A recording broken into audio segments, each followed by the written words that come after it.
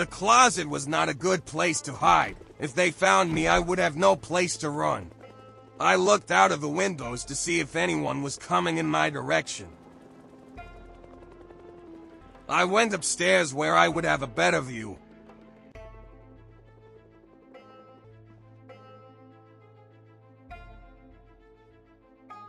The coast seemed clear, though the helicopter was still circling around.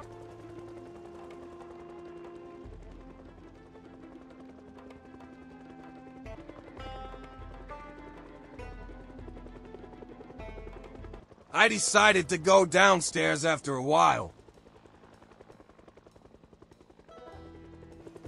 I was getting hungry, so I began preparing dinner. The food was ready to be cooked, but I went to look outside one last time before turning on the oven. And then I saw it. At first it was one,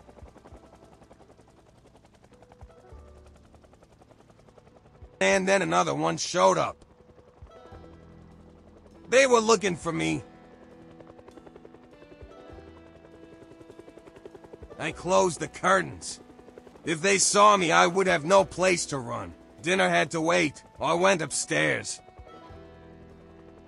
I saw them searching the woods. They must not know I'm inside. More of them started showing up. Maybe I could wait it out, but it is boring inside.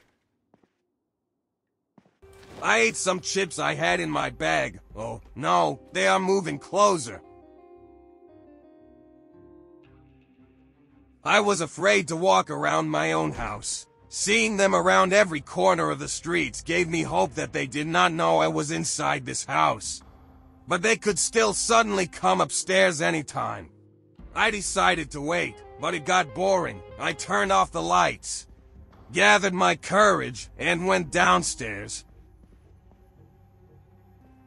One of them was staring directly into my soul from across the street, or so I thought. I quickly grabbed some books and made my way back upstairs and read deep into the night. The next morning, the sound of the helicopter was gone.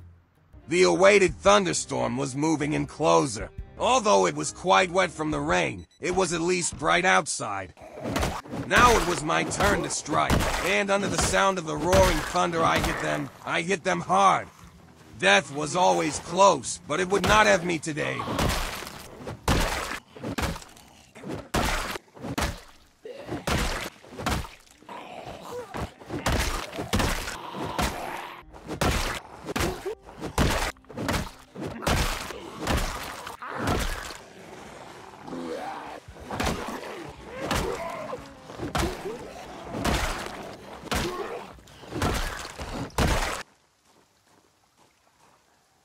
Over here.